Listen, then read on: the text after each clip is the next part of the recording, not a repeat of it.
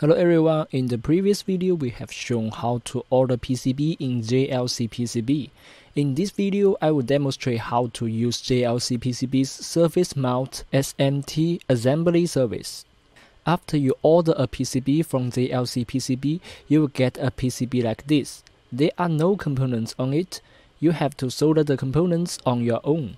If some components are difficult to solder, can we entrust a factory to help us to solder it? Of course yes, and that is JLCPCB's SMT service. But there is few things to notice. The components in your schematic should choose from this library.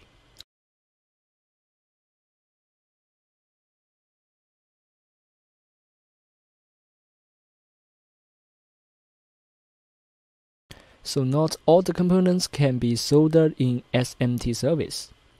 This is an example I made with EasyEDA, which is an MCU development board. To use SMT service, we need to download two files. The first file is the BOM. The second file is pick and place file. These are the export settings. Just key the default for JLCPCB.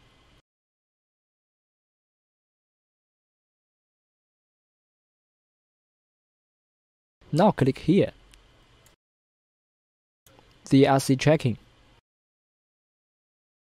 Click here to order the PCB in JLCPCB.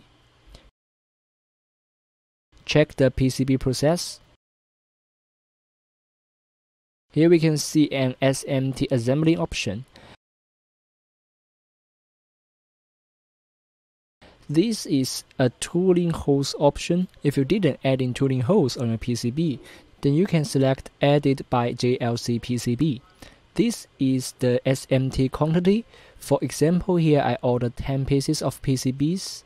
I can order SMT assembly for all the PCBs or choose to have 2 pieces assembly by JLCPCB and solder the remaining PCBs myself.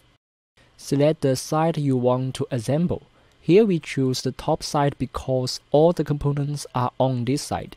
Currently, JLCPCB only supports one side SMT assembly. Check the box after you read the terms and conditions of JLCPCB SMT service. Upload your BOM file and CPL file. These two files we have already downloaded. The CPL file and pick and place file refer to the same file. After the loading, it will list all the components on your board. For example, this type of crystal is not available in LCSC. We can click here to find a new one to replace. We have to choose the same footprint to replace. Click Select. Now all the components are available in LCSC.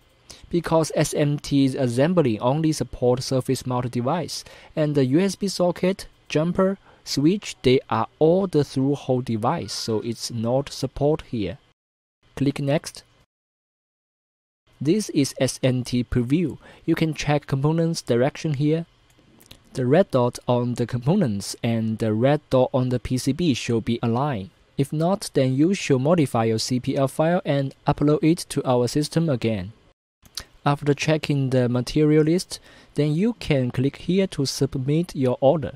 The total price includes the cost of PCB manufacturing and components purchase.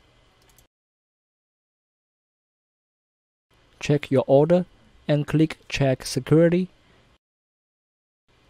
Same as PCB ordering before, click Continue. After payment, your order will submit to the factory. If you encounter any problems, you can ask our technical support for help. That's all for the video. Goodbye.